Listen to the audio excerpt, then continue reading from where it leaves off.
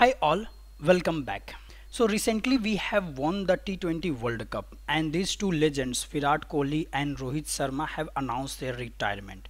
Now in Appian what we want to do here is that we want to show the stats from directly from the Cricbuzz onto Appian, like how many matches they have played, how many total runs they have scored, what was their highest total, how many sixes they have scored, how many centuries they have scored and all. So you might be aware about the Cricbuzz site. So this is the Cricbuzz site and this is the data of Virat Kohli here.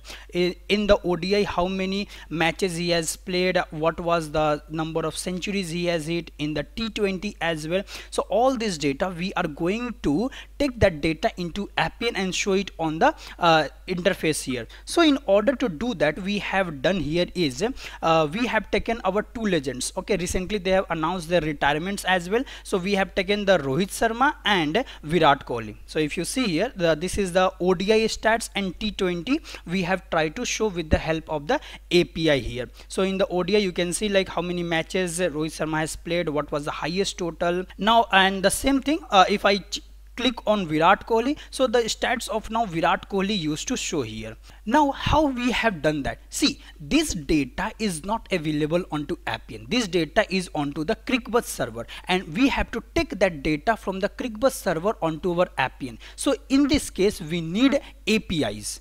Okay, so in the Rapid API, okay, this is a very popular site for the API part. So this is the Rapid API. Here you will find the Cricbuzz API link here. And in the Cricbuzz API, if I click on API overview, this is the Cricbuzz Cricket, and here you will find a lot of endpoints that are available there. For example, all the matches are there, what are the series going on, what are the teams, the venues, the players, and all other data are available here. So with the help of this one only we are going to show the data onto the Appian. So the first step what we have did in our Appian was that we have created a connected system. So this is the connected system in order to store the base URL and the authentication details. So the base URL for this one, it can be found in the API documentation. API documentation is very important to read so that you will get like what is the base URL and what is the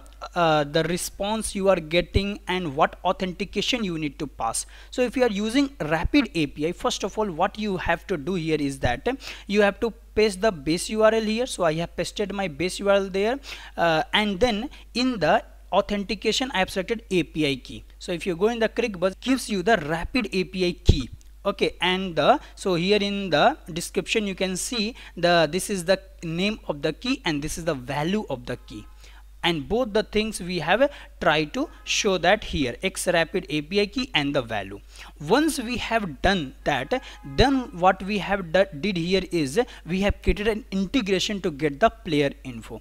Which endpoint to use to get the player info? Now that one we have to look for. So see here you can see matches, match data you can get it here, schedules you can get it, series you can get it, teams, venues and players. Now in the endpoint to get the player info, which endpoint to use here is, so you have to go to the get batting, because we want the batting statistics for a player as of now. And this is the console that will open here. It will show you which application, what is the API key and the key and its value here.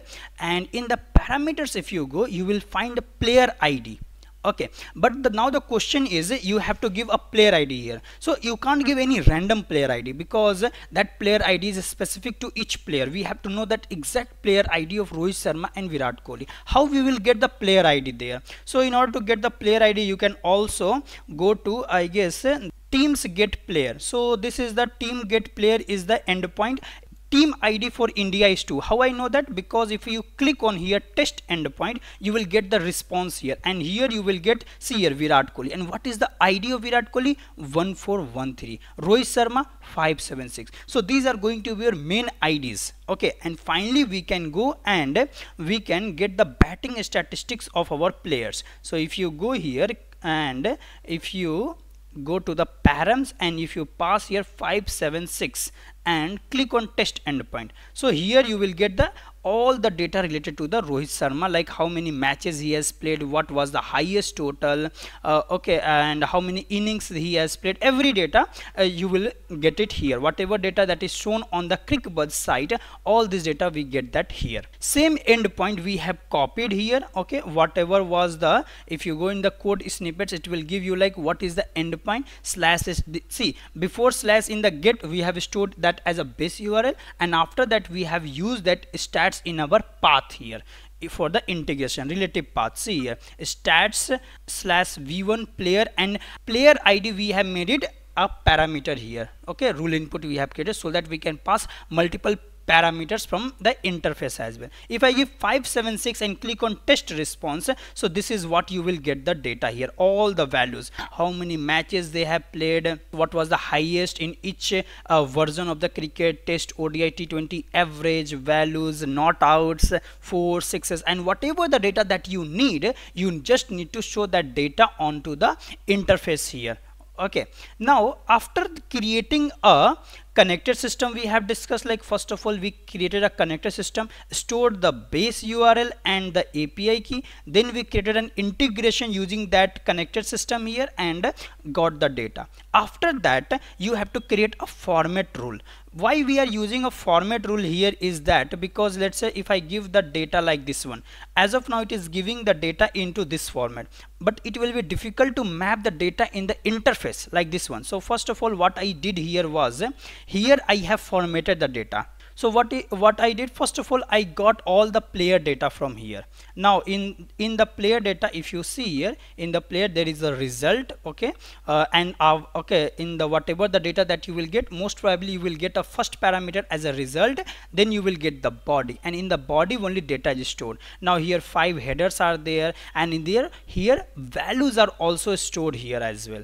Okay, so these are the all the different values, 16 values that are available here. So we have stored the values as well in a separate variable. After that what we have done, now for each values, all the 16 values, what we want here is that we wanted the data of keys. What are the keys? The first item in each value is the key here. So if you open the first index and if you see matches, that is nothing but key. Here innings, runs, balls, highest, so that is our key. Now ODI is what? Where is the ODI stats? So if you go in the values here, in the headers if you go, they are passing the ODI. The index of ODI is 3. Now in each values, the third index is going to be the statistics of the ODI here, and similarly for the T20 it is the 4th index. So I have found it and I have created a dictionary here.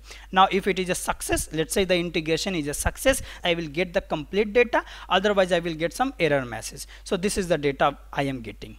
Once I have done with this rule, then what we have done here is we have went and created our UI. So if we have in the interface, we don't want to show all the 16 data because that is a lot of the data.